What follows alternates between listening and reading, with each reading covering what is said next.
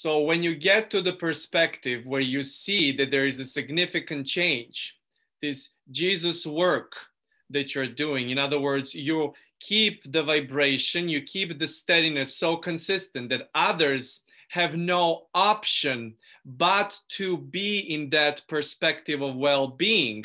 And then not only a thought difference, but even physical difference is sensed in a rather quick fashion. What we want to bring to your attention to, that the suggestion you want to make is the consistency as a follow-up on this work. Yes. Or that this consistency is really what, in other words, everyone is talking about Jesus' work, about curing, about making these big shifts. And as you can see them, even through your work, they're very much possible. Not that they're only so much possible, but they are natural in that sense. In other words, you're holding the well-being so consistently, and you're not giving up, and you're not trying to convince somebody to get into it. You're allowing them to see where they're at. In other words, some will choose, some will not choose. But when you are so predominant about it, pretty much while in your environment, and we're not talking just physical environment, there is no really much difference. If they're in a room with you or across the world from you, you having the attention on them and them having attention on you brings them to release hugely this resistance. But what we want to talk about is the consistency of that becoming a new steady. In other words, here was someone building that resistance, that uncomfortability, that discomfort, so much so dropping it. Well, the habit of thought still has a dent in it. Yes. And so what nobody has been talking about is what happened with those people that Jesus did cure through the holding of that vibration. In other words, what you do after you give your attention away from someone who is holding steady for you. And we say it's really all about consistency. Yes. It's all about consistency. It's all about consistency. It's all about the steadiness in consistency, knowing that this is an everyday practice. And so in the beginning, it might feel uncomfortable for you to say to someone who has a really big situation like this and sees the evidence of it. It might feel weird to you to say it, but to say to you, you want to continue. If this is really the new stance you want to be in, you really want to continue this. And here is the tool, and here is the group, and I'll be there for you. If not me, someone else will be there for you. In other words, here is someone giving you the magic medication that works so wonderfully. And so you need to be exposed to it for some time to see that it's not only capable of bringing you to this perspective of steady, but maintaining it. And so I understand this is not a long-term thing. I do not want you long-term to depend on me in order to see this state more consistently. But in the beginning, you're going to be more prone to see it as a consistent thing if you're around something and someone like this. And then gradually you bring yourself into that perspective. And so you say, this is what I do. I either get somebody gradually to that perspective so they can do it on their own, or in a situation like this, when there is a huge gap between where you are and where you want to be, and now you feel where you want to be, I need to hold your hand for a little while. A little bit. And so not forever, because I have so many others that I want to help to. And I want everyone that I interact with to give them the tool. And I want this tool to be alive with them so that they can do it. But when it's a drastic experience like this, it requires a little bit of management on your side and on my side. And so I am up for the game. Are you? Yes. Oh. We understand sometimes there is that, which is everyone is in their own power. Everyone can be in their own power. And we say, yes, it is a birthright to every focusing mechanism, and especially the ones in your stage of evolution. But what we want to bring to your attention to that there is nothing wrong coming from that which is steadiness in an environment that feels steady. For as long as the one who is holding the steady environment knows that this is way bigger than anything that has to do with them and their personality. In other words, this experience goes beyond that which is you and satisfaction of even your personal desires. They come as a consequence of this work. Yes.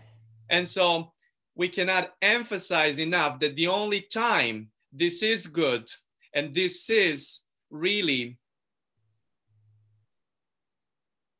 applicable to say is when you stand in such clarity and knowing of your own ease of the work that you do, knowing that not only you wish for them to get to that place, even in these drastic situations, and not only to get them to wear themselves off of you or anyone else that they need to have, but your real conviction that once that process comes through, while you will never close the door to anyone, you have conviction that they can continue to do that on their own. Yes. And so once you see the evidence and remind yourself of the evidence of those who do it, and while you seemingly are holding somebody's hand for a period of time, not for that many, but for a period of time, you then get to experience that which is evidence of everything you ever dreamed about, which was the well-being that you know, the tools that got you to it, you sharing the tools and someone benefiting from them in the part of their becoming, whether they ever interact with you again or not. Now that is really as close as it gets to not only making the temporary change and a big shift and show hocus pocus trick, because that's how it can be interpreted. You, in this situation, represent a magician to someone who is so far from it. But once that is really not in focus, but an overall satisfying long-term experience of satisfaction, which is in your heart, as we sense it is, well, then it's really when you're doing even beyond that, which is often referred to as Jesus' work. You're allowing someone to use you for a moment in time until they're back on their own feet, and allow them to interact with you, to remember that they put themselves back on those feet to begin with. We have not been ever in these 2 years as passionate about talking to anyone else as we are to you today. This is as far as we could find the way to stretch that which is your understanding of humanity. Where is it going, and what is its potential when it comes to years and decades and millennia to come? There is an unequivocal, that's not even the word, Costa would not know how to say it. Unequivocal? That's one. There is undeniable movement that's going in that direction. And while you will be seeing the ones not catching up with it and finding their way into that which is transition to the new perspective so they can join in from that new perspective, the ones who are seeing how many that are coming through are already there and witnessing all of that, holding the steady for the ones who are ready to tip into that direction of wholesomeness expressed through individuality. We're so eager for this that you have brought with your wonderful questions, with your wonderful sentiment, and where you are, you in particular as a being, to share with so many, to know that really at all times, all is well. And that at all times, they're the ones who can be that next part. They can be part of your next step of becoming. And then there is nothing wrong with it, for as long as you and they know that it's only a step in a direction of them being individually in their own power, expressing one the way they've always desired to. In appreciation of your brilliance causing this kind of flow for now. That's it.